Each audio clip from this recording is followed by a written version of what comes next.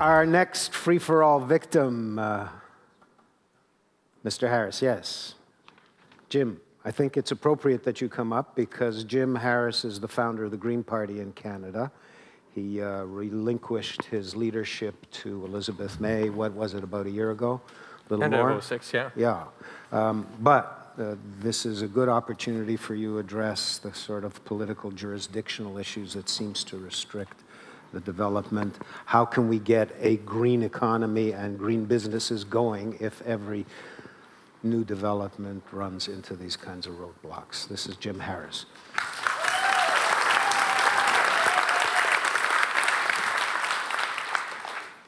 Jack.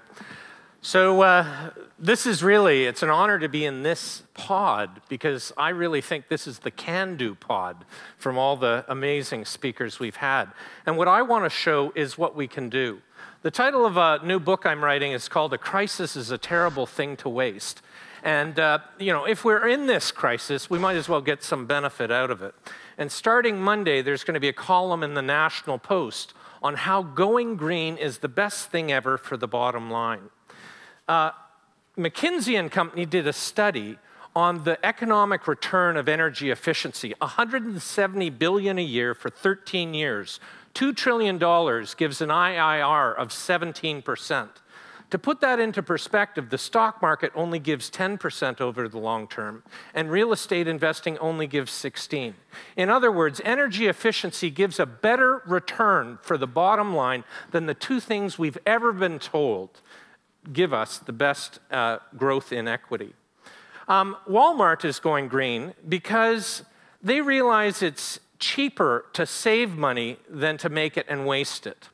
And given they work on 3% net returns, the $500 million they're spending on energy efficiency projects with 4-year paybacks or better, that's 25% IRR, they'd have to sell $17 billion of more goods to get the same bottom line benefit.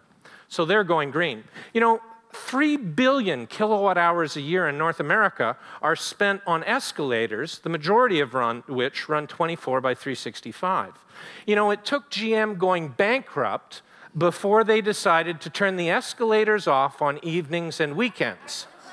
Why did it take bankruptcy before common sense? Now, the point of this section is we don't need new technology. We're business leaders in this audience. We need to go back to our businesses, to our industries, and relentlessly drive out the inefficiency. We have the most energy inefficient economy in the world.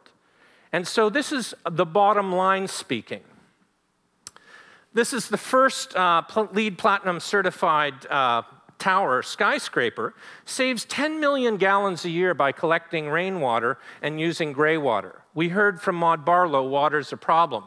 It uses only half the energy of a conventional building, and it produces 70% of it on site, which means they can do cogeneration, meaning you get the benefit of heat while producing electricity, and therefore your utility rate goes up hugely.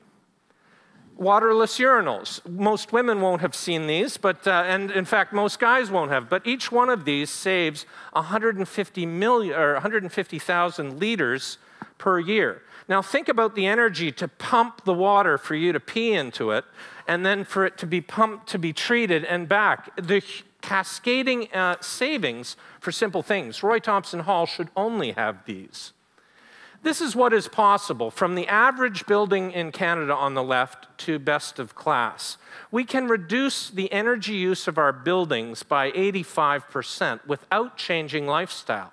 Now, we think the SUV is evil, but the SUV represents only 3% of CO2 emissions in North America. Buildings represent 50%. So how we live in our homes and our businesses, that which we do have control over, we all have to be engaged in. Now, here's the growth story. Solar is growing at a compounded annual growth rate of over 40% a year, right? Show me what, for a decade, show me what industry has that.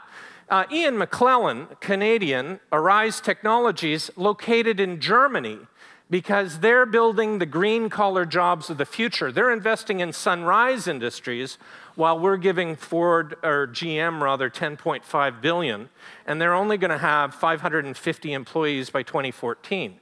I mean, that's $1.8 million per employee, right, in a company that's going to shed 100,000 jobs this year in North America. Wind, 30% compounded annual growth rate. Again, we're not creating the sunrise jobs, we're investing in sunset, the tar sands. And so the carbon markets, this is the growth of carbon markets, and it's going to be a $2 trillion market. This is not what we're engaged in our markets here in Canada. And HSBC went green because it wants to play in the jobs of the future, not in the past. Consumers, we're doing this. This one at the bottom really gets me. MBAs are willing to take 14,000 years less a year to work for a green company. In competing for the talent of the future, we have to appeal to people's to values as well as wanting jobs. I'm at my time, but I'll leave you with this one. This is standby power. When your dustbuster is plugged in and it's off, it's actually drawing power. When your TV is off, it's actually drawing up to 20 watts. In California, standby power was taking more power than all refrigeration in the state. A simple law of requiring you cannot sell an electronic device in this state unless it only consumes 0.5 watts saved them having to build 3 power plants. In Ontario, we're choosing to build 40 billion of new nuclear power rather than have a standby power law that would eliminate the need to build them in the first place. This is your future. Half our debt in Ontario is due to the last brain-dead decision. We must get political. Thank you. Well done.